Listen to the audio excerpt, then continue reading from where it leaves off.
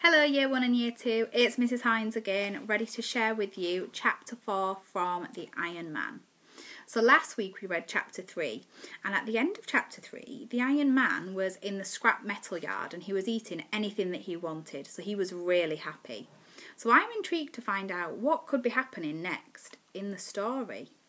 Now Chapter 4 is called The Space Being and the Iron Man. So I'm just going to show you the illustration first of all to get your brains thinking about what might happen in this chapter.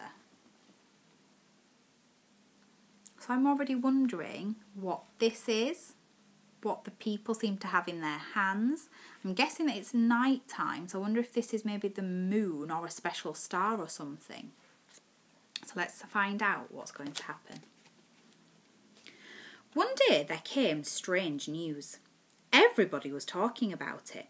Round eyes, busy mouths, frightened voices. Everybody was talking about it. One of the stars of the night sky had begun to change. This star had always been a very tiny star, of no importance at all.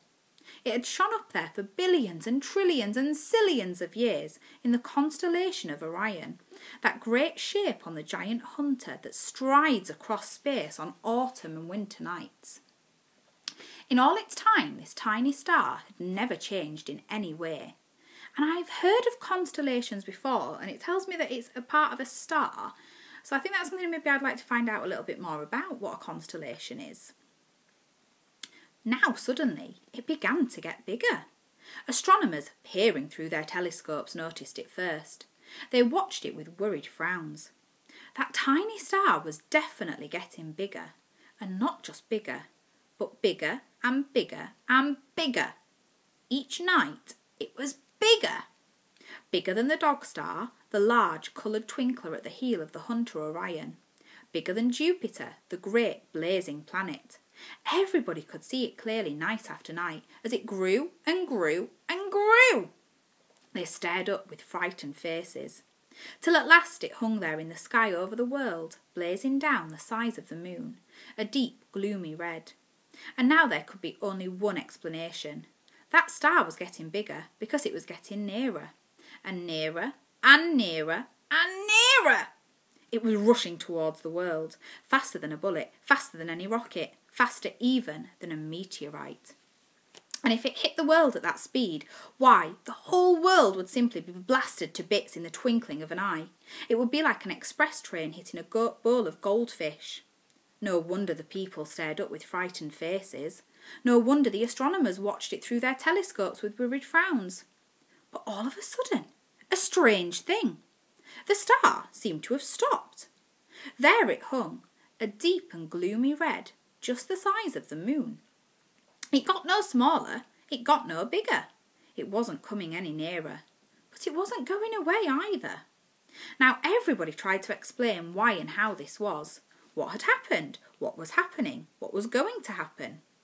And now it was that the next strange thing occurred. The astronomers noticed it first.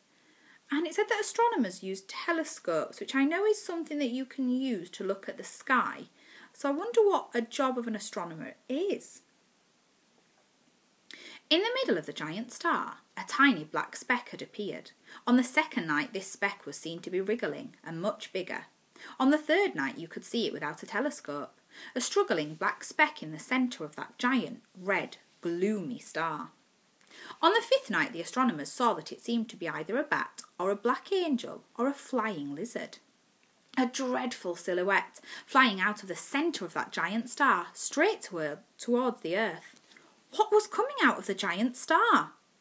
Each night when the astronomers returned to their telescopes to peer up, this black flying horror was bigger, with slow, gigantic wing beats, with long, slow writhings of its body.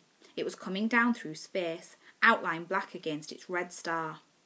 Within a few more nights, its shape had completely blotted out the red star. The nameless, immense bat angel was flying down at the earth, like a great black swan. It was definitely coming straight at the earth. It took several days to cover the distance. Then, for one awful night, its wings seemed to be filling most of the sky. The moon peered fearfully from low on the skyline, and all the people of Earth stayed up, gazing in fear at the huge black movement of wings that filled the night. Next morning it landed. On Australia. Brump! The shock of its landing rolled around the earth like an earthquake, spilling teacups in London, jolting pictures off walls in California, cracking statues off their pedestals in Russia. The thing had actually landed, and it was a terrific dragon. Terribly black, terribly scaly, terribly knobbly, terribly horned, terribly hairy, terribly clawed, terribly fanged, with vast, indescribably terrible eyes, each one as big as Switzerland. There it sat, covering the whole of Australia, its tail trailing away over Tasmania into the sea, its foreclaws on the headlands of the Gulf of Carpentaria. Luckily the mountains and hills propped its belly up clear of the valleys, and the Australians could still move about in this pitch darkness, under the new sky, this low queer covering of scales. They crowded towards the light that came in along its sides. Of course, whoever had been on a mountain top when the dragon landed had been squashed flat. Nothing could be done about them. And there the horror sat, glaring out over the countries of the world. What had it come for? What was going to happen to the world now this monstrosity had arrived? Everybody waited. The newspapers spoke about nothing else. Aircraft flew near this space-bat angel dragon, taking photographs. It lay over Australia, higher than any mountains, higher than the Hindu Kush in Asia, and its head alone was the size of Italy. For a whole day, while the people of the earth trembled and wept and prayed to God to save them, the space-bat angel dragon lay resting, its chin sunk in the Indian Ocean, the sea coming not quite up to its bottom lip. But the next morning, early, its giant voice came rumbling round the world. The space-bat angel dragon was speaking. It wanted to be fed, and what it wanted to eat was living things. People, animals, forests. It didn't care which, so long as the food was alive. But it had better be fed quickly, otherwise it would roll out its tongue longer than the Trans-Siberian Railway. And I'd like to know more about that railway to see how long it is. And lick huge swathes of life off the surface of the earth. Cities, forests, farmlands, whatever there was. It would leave the world looking like a charred pebble, unless it were fed, and fed quickly. Its voice shook and rumbled around the earth for a whole hour as it delivered its message. Finally it ended and lay waiting. The peoples of the world got together. If they fed it, how could they ever satisfy it? It would never be full, and every day it would be as hungry as ever. How can you feed a beast the size of Australia? Australia is a vast land. All the countries of Europe will fit easily into Australia. The monster's stomach alone must be the size of Germany. No, they would not feed it. The people of the world decided they would not feed this space-bat angel dragon, or whatever it was. They would fight it.